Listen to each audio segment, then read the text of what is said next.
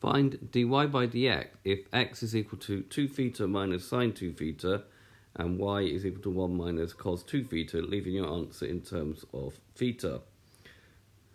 So we've got x is 2 theta minus sine 2 theta. So if we differentiate that, differentiate 2 theta, we'll get 2 if we're differentiating with respect to theta. Now, when you differentiate sine, if you remember that if you differentiate sine, you get cos. So it's a good idea to write this down. If you differentiate cos, you get minus sine theta. If you differentiate minus sine theta, you get minus cos theta.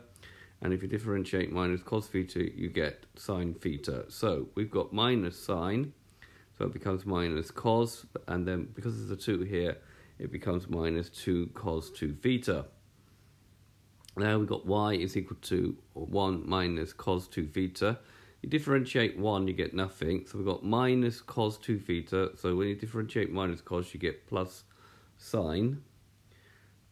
So we're going to have, because of the 2 there, we're going to have 2 sine 2 theta.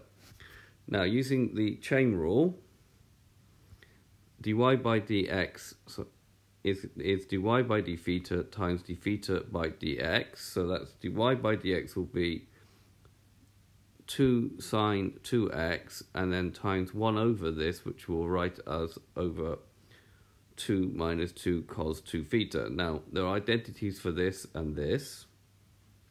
Sine 2 theta is 2 sine theta cos theta. And if you choose the right one for this, this is going to be, so that becomes 2 times 2 sine theta cos theta. And then for this one, cos 2 theta, be careful, there's 3 identities for cos 2 theta. The one we want is 1 minus 2 sine squared theta. We'll substitute that in.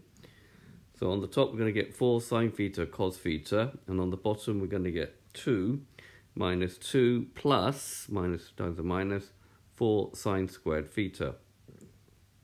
This 2 and this 2 will cancel out. The 4's will cancel out. And then one of the squared will cancel out with that sine theta. So you're left with cos theta over sine theta. Now cos theta is cos theta over sine theta, so the answer for the differential is cot theta.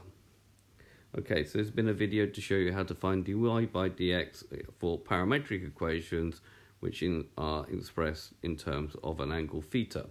I hope you've understood, and I thank you very much for watching.